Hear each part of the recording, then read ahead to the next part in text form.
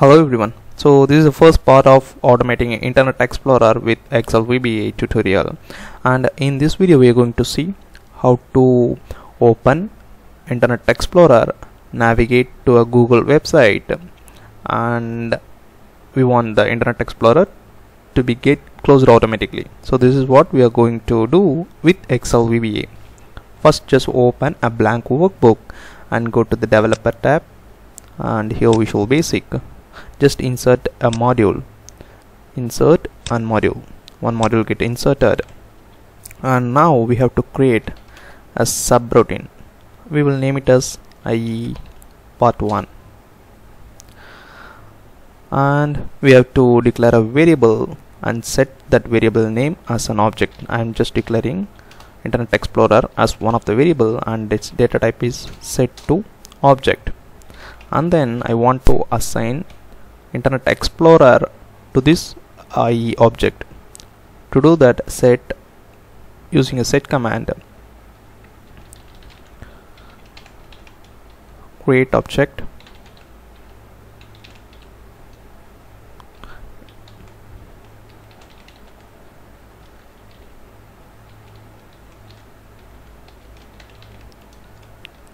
this will set Internet Explorer to this IE variable. Then using a with statement, we are going to do whatever we want.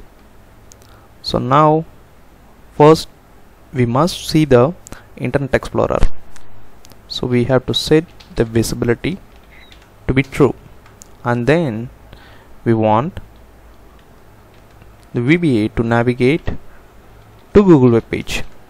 So dot navigate and give this Google address. You may give any address here, maybe google.co.in or google.com, anything. And then we want that Internet Explorer to get closed automatically. To do that, use quit method, and finally everything is done. So end with. So let's see how it works. If you want to run this, click on this run, or you can click this play button. So now in fraction of a second, Internet Explorer is open and get closed, because we just send a command to just navigate and then quit, but we didn't send like it has to wait until it gets loaded or something like that. We will do it now. So first we want the the Internet Explorer to get wait when it's loading. So when Internet Explorer is busy,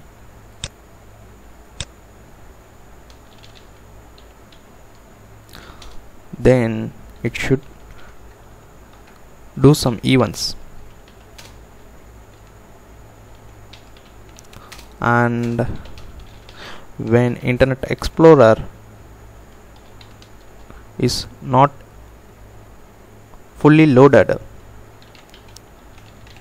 ready state equal to 4, which means that Internet Explorer is not fully loaded. The Google web page is not fully loaded in the browser. So this is what we are checking using this dot ready state not is equal to 4.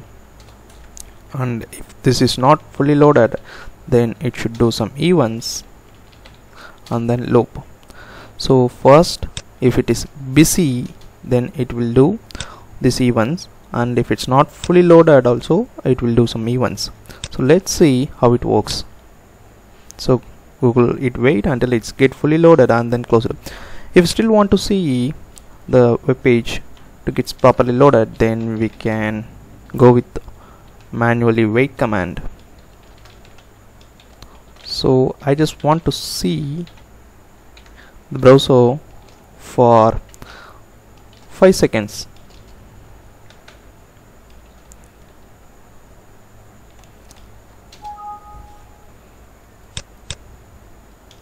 And then it should quit.